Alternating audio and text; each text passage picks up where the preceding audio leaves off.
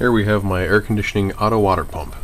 Here's the reservoir, the Arduino, the circuit I put together, the solid state relay for the water pump, the actual water pump, the solid state relay with heatsink and fan for the actual air conditioning unit, and the little power supply for the Arduino. It's pretty easy to use. Plug them both in, and you can see we've got light on the power supply. The Arduino has its little green light on to initialize this unit right here for the air conditioner.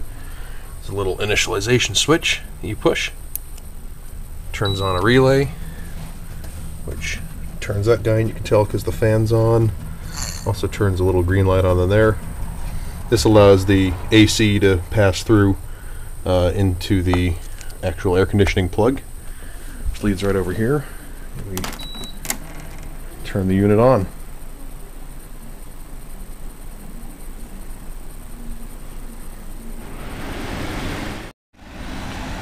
So you can see here that the air conditioner is running nicely. Everything's up and running. What we'll do here is we'll simulate the reservoir filling up all the way with a bucket of water.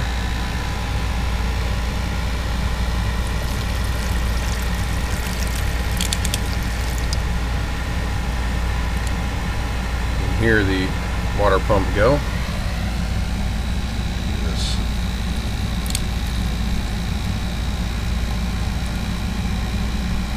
It runs for 4 seconds, just enough to pump the chamber out.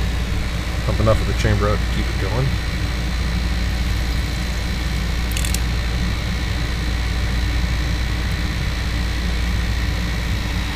What we'll do here is we'll simulate a pump failure by unplugging it.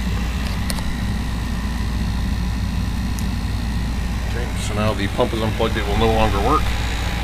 So what will happen is we get too much water in the system. Basically, if the pump fails in any kind of way, what will happen is this thing will get up towards the top and it shuts off the air conditioner. So that way I don't end up with water all over my apartment. And there you have it. The water reservoir, Arduino, the circuit, both pump relays, air conditioner. You can see it's off now. No longer got any power going to it. And there you go.